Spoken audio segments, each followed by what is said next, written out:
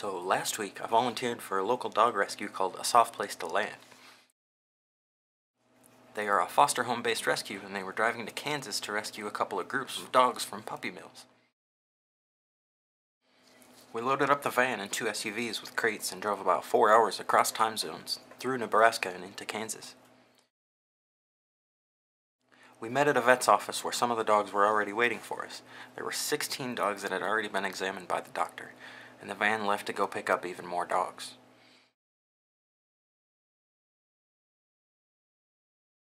These dogs outside had already been there for 10 days. When the van came back, they brought 22 more dogs. We had to take them into the doctor's so he could examine them and give them vaccines. They had all lived in cages their entire lives and were very afraid of everyone. They lived in a wire cage to avoid standing in their own feces, but they were still very smelly and dirty and needed their nails trimmed. There were lots of issues like ear infections and eye infections. One schnauzer is blind and one of the puppies has breathing problems. I was very impressed by how much everyone else knew about these problems and how to help them and what medications to give them. I was so glad to help these dogs get the care that they deserve and to finally help them find a better home. Most of the dogs were surrendered because they were too old to have puppies anymore, and these puppies either didn't fit the breed standard or they had health issues.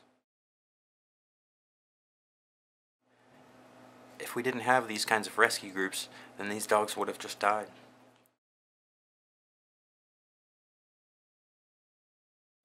Puppy mills sell their dogs to a broker who then sells them to a pet store. A pet store is required by law to buy dogs that come from a licensed breeder, and a licensed breeder has to have a minimum of 25 puppies a year, which means it comes from a large operation like where these dogs came from. They can't sell shelter dogs, and they can't sell from backyard breeders. The guy down the street that has a sign that says puppies for sale probably doesn't have 25 puppies per year and probably doesn't have a license. Please don't buy puppies from pet stores or anyone else when there are mommies like this out there forced to live in a cage and just have more puppies. All the dogs were really quiet for the ride home, but when we stopped for gas, a few of them would bark and get some attention from the locals, but that would give us a chance to tell their sad story to a few more people. We drove them all back to Fort Collins, Colorado, where some of them had foster homes waiting. A few different rescue groups had come together for this trip to help all these dogs. Some of them were going all the way to Texas. When we got to Fort Collins, we unloaded the van and let all the dogs out of their crates to go outside and pee. It was very moving to see these dogs get to go out and walk on grass for the first time and sniff around in the dirt.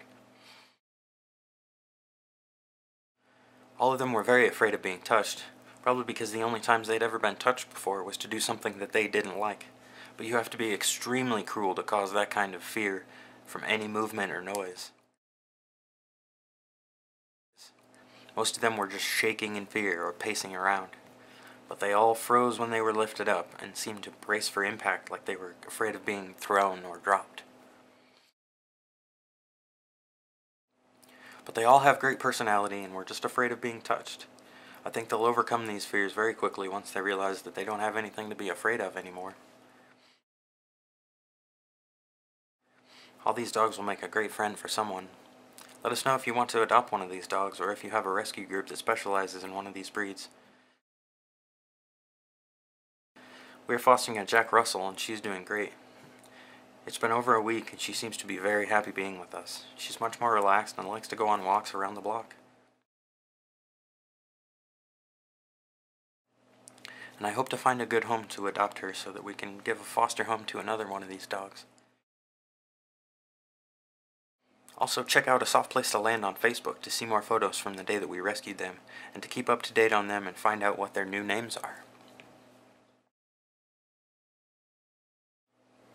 And thanks for watching this video. Make sure you tell your friends and family about it, and share it with them on Twitter or Facebook. And make sure you subscribe to my channel here on YouTube so that you can see all the new videos of our new foster dog.